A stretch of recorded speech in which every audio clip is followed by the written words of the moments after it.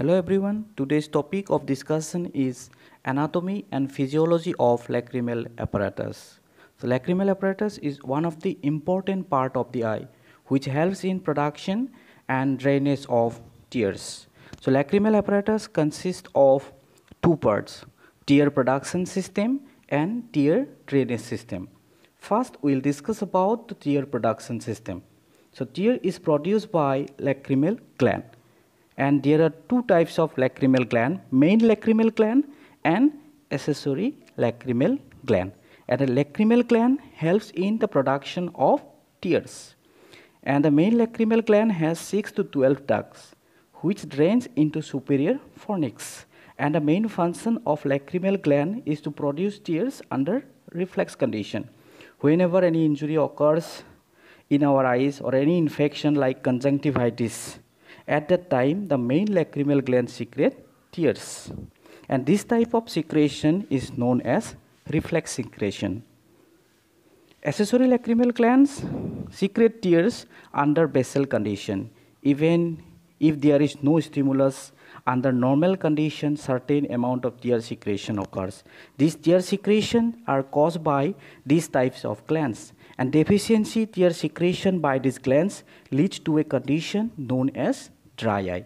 Or if the dry eye is due to because of the abnormalities in the lacrimal gland, then it is called keratoconjunctivitis sicca. Now we'll discuss about the lacrimal drainage system. So lacrimal fluid which is secreted by the lacrimal gland is ultimately drained into the nose. The path through which lacrimal fluid passes is known as the lacrimal drainage system. So the parts of lacrimal drainage systems are punctum, canaliculus, common canaliculus, lacrimal sac and nasolacrimal duct.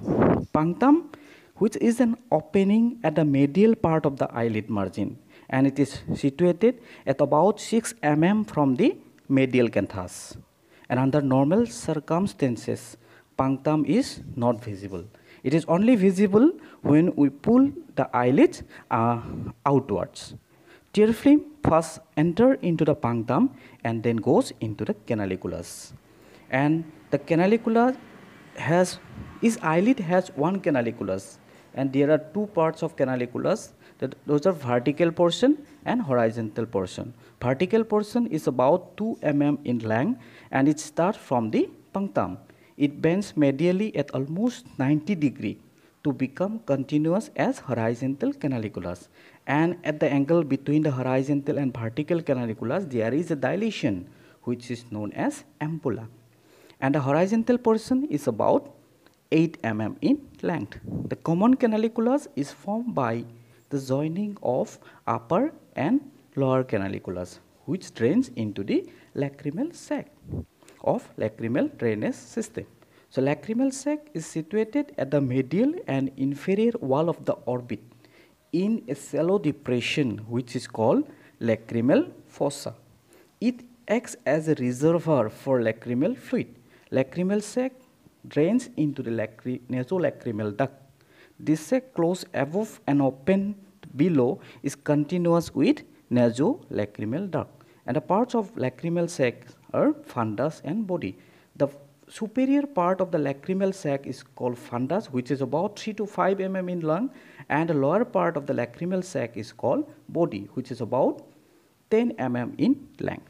And the last part of the tear drainage system is the nasolacrimal duct, which is a downward continuation of lacrimal sac, which drains into the inferior meatus of nose. And this part of the lacrimal drainage system is more prone to damage because of its proximity to the nasal cavity. And the length of the lacrimal sac is about 15 mm. So the abnormalities of lacrimal apparatus, the patient's main complaint is watering. The watering may be due to because of either abnormalities in the tear production system or abnormalities in the tear drainage system. Sometimes what happens, the lacrimal gland secrete more tears than normal. Our normal tear secretion rate is 1.2 microliter per minute. If the lacrimal gland secrete more tears, then patients complain of. and then it is called lacrimation. Sometimes what happens, the lacrimal gland secrete less tears than normal. At the time, the patients may complain of dry eye.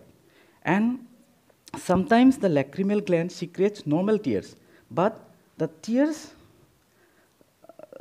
which passes through the drainage system, it may be obstructed due to because of some abnormalities. At the time also, the patients may complain of dry eye. But these types of watering is known as epiphora.